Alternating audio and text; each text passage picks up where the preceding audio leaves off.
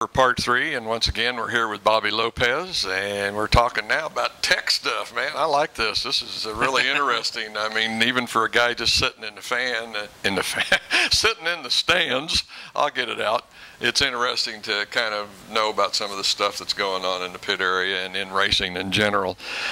At the beginning of the season, boy, there was really a big deal about raised frame rails. And I mean, it was all over everywhere, and I think that has kind of settled in, hasn't it? Yeah, I think it's kind of went to the backdrop. Yeah. I mean, there's more issues than just the frame rails being pied and raised up, and as far as me being a tech guy, I haven't seen but maybe a few cars that way. Mm-hmm. I had a lot of guys call me about it because they had cars built from well-known builder saying, do I need to change this? Well, I'll go on record by saying the rules at pretty much every track has been the same. No altering the frames. Right. And if you cut a chunk of the frame out and you kick the frame rail up, that's altering the frame. Okay. If you move this or you move that, or if you're trying to move your cross members or shorten them up, that's pretty much altering the frame. Right. Last year when this all came about, I got sitting down and started thinking about it. Well, I started coming up with tools, and I got guys that's got CNC machines and stuff like that, and I started making the tools just to check cross member setback, lower control arm stuff, where everything goes in if it don't fit on it. I mean, I've got them for different cars, and there's a whole lot more than just the raised frame deal. I mean, I probably, out of both tracks last year, I had maybe 2 cars. And it's such an easy thing to see, especially on a modified. When they drive by, you'll see that frame rail kicked up. But there's a kicker to that too. These guys are all animals. They all get banging and beating and stuff, and a frame rail is a frame rail. They'll bend up. They do what they do. So when you see something like that, you got to go determine whether if that was caused by wreck, right, or was that caused by human. And so it could have been a race adjustment. Yeah, and I even got the phone calls last year about guys putting it back, and they said, well, if I put it back, I'm altering the frame. I think that's what I asked you. well, technically, you're not altering the frame. If I go out and wreck my truck today, and I bent my frame and I pull it back, I'm putting it back to where it was. So you're not altering the frame. You're putting it back to where it needs to be. Okay. My question about chassis is.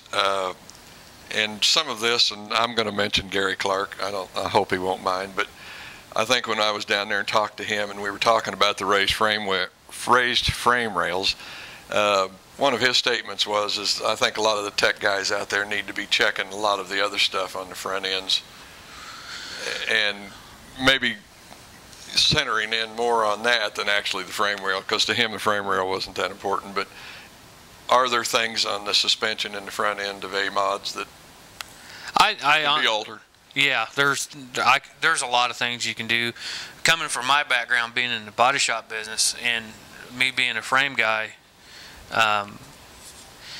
it doesn't take that much to put a car up on a frame machine, or even put it up on an alignment machine and start playing with stuff. I mean, most race cars nowadays, they build lead in the cars. I can put lead in the car with a frame machine. That's why I started coming up with the tools to check side-to-side measurements. We started checking lower control arm mounts to cross member mounts and stuff like that.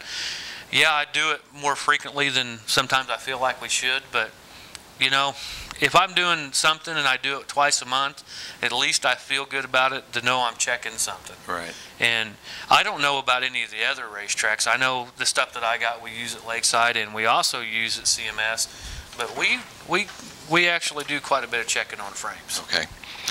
Let's move on. How about fuel? Fuel. Are we having many problems with fuel? Well, in the 2008, 2009, 2010, and now we're going to 2010.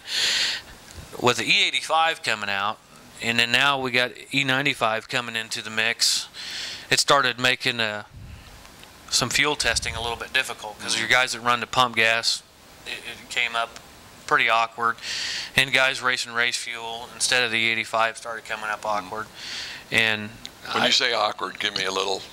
Well, just to say fuel's got a specific gravity to it, or it's got a point number, and the tools that we have, it pretty much tells you all that. So when you start getting into that, and then all of a sudden you're getting numbers that are just really weird, you got to start looking into it, because when you get 10, 12 different cars, something's wrong. It's not just the fuel, it's something else. As far as having fuel issues, I don't think so. I don't think it's as big as the issue as what people think. Now, I have had my suspicions about certain drivers, not naming names, but I've had some pretty good suspicion about different drivers doing some different things. Okay. All right. In short, what is the biggest area that a crew or racer, and I'm going to use this word creative thinking, use creative thinking to get that little advantage over fellow competitors? I'm going to have to put that in a two-part deal. I think the first one's going to be engines. One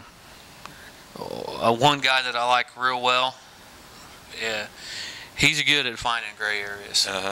The other part about that suspension, and that guy, you know who I'm talking about, and I think the world of him, but he's good at finding gray areas.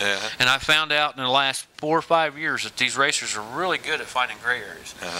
If we could take out every gray area out of a rule, we would have a book, probably 300 pages long. But it just don't work that way. One of the best comments in a set of rules that's out there, it says, if it's not in the rules, don't do it. Okay. That pretty well describes it. But it still don't work that way. Well, that almost leads me in, actually, and this is, I'm not going to pose this as the last question, but was going to be my last question. If a race car driver or a crew member, if they have any doubt about a rule, should he call and talk to someone before he spends a lot of money and goes out and does something because he thinks the rule reads a certain way, and then later on he finds out that it's illegal? Well, I could be a smart aleck and say it depends on how much money that guy's got. But no, when I started at CMS in Valley, I've always had pretty much an open deal where I put my cell phone number out there, I put my home phone number out there, and trust me, it's cost me a lot of money. Right. But I've always been open to all the racers. I don't care if they're from Iowa or wherever. If you don't think that something's going to be wrong, call me. I'll tell you. I can't always be 100%. I mean, this is one of those deals. I mean, I know what the rules say. What they dictate by the rules sometimes is a whole different story. I was going to say what they read and how they're read. Notice the words read and read are a lot different. I have to say, when you're sitting down and you're doing a set of rules, and I have to look at the BMOD rules, you know exactly what those rules are supposed to be. And these guys sure do come up with some. It's like there should be an extra paragraph underneath some of this stuff sometimes. And over the years, that you've seen changes in the rules, but some of the, like BMOD rules have changed just to try to clarify certain things that's went on. Right. So. No, there was a big gray area in heads. There again, we won't mention any. Well, it's like I said, at first I didn't think I was wrong because I knew the way it was supposed to be done. We'd talked about it in driver's meeting. But if it's not written down in them papers, I'm a firm believer, and I believe is now, them guys are going to take every advantage of that if it's not written down in there. Right. I was going to say it's got to be spelled out in black and white and forward and reverse, because, like you say, if somebody can use some creative thinking, they will take that and figure out a way to work around it. Bobby, we've got 45 seconds left, and the last question I want to ask you is, in your opinion, what is the purpose of a tech crew at a given racetrack? I'll make it short and sweet. I believe the purpose of a tech crew at any racetrack is to try to keep the competition on an even playing field. Amen. Is it easy to do? No, it's not, because it's actually a tough task. I mean, I thought racing was a second job to me, but I'm going to tell you what, this tech and stuff is even worse. The only thing is you don't have to get out there in the car and get banged around. I'd much rather be in a race car. Folks, we've got to wrap up part 3. Bobby, this has been totally interesting, and I'm sure everybody out there is going to find it the same way. Thanks a lot. I appreciate it.